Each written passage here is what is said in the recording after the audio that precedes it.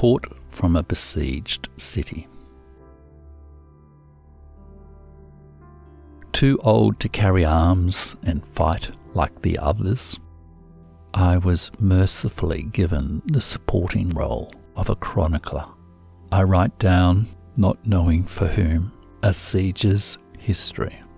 I have to be precise, but I don't know when the siege began. 2 centuries ago? In December, September? Dawn yesterday? We here are all suffering from the loss of a sense of time. We were left only the place and an attachment to the place. We govern ruins of temples, ghosts of gardens and houses. If we lose our ruins, we will be left with nothing. I write as best I can in the rhythm of these endless weeks. Monday. Stores are empty. A rat is now the unit of currency. Tuesday. The mayor has been killed by unknown assassins. Wednesday. Ceasefire talks. The enemy interned our envoys. We don't know where they are, that is, where they were shot. Thursday. After a stormy meeting, a majority of votes rejected the motion of the local merchants for unconditional surrender. Friday. Plague broke out. Saturday. NN, a staunch defender, committed suicide. Sunday. No water. We resisted an assault at the Eastern Gate, the one called the Gate of the Covenant. I know it's all monotonous, it won't move anyone to tears. I avoid comment, emotion, keep a tight rein, write on facts. It appears only facts have value on the foreign markets.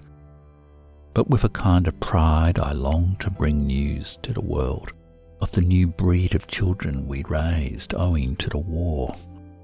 Our children don't like fairy tales. They have their fun killing, waking and sleeping. They dream of soup of bread and bone, just like dogs and cats. In the evening I like to wander along the edges of the city, skirting the borders of our uncertain liberty. I watch from above an ant procession of troops. Their lights, I listen to the noise of drums and the barbarians shrieking. It is truly beyond me why the city is still defending itself. The siege is taking a long time. Our enemies have to take turns. Nothing unites them apart from the desire for our destruction. Goths, Tartars, Swedes, Caesar's men, ranks of the Transfiguration. Who can count them?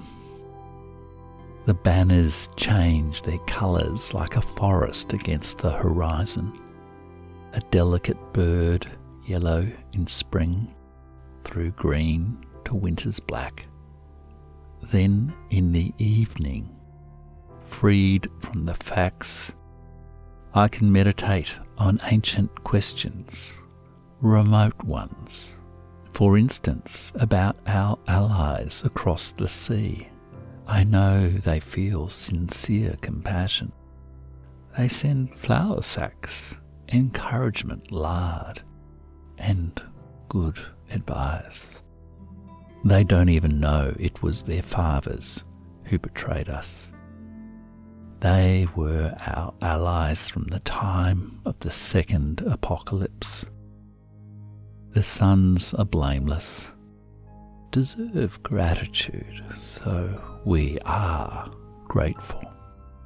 They have not lived through a siege long as an eternity. They who are touched by misfortune are always alone.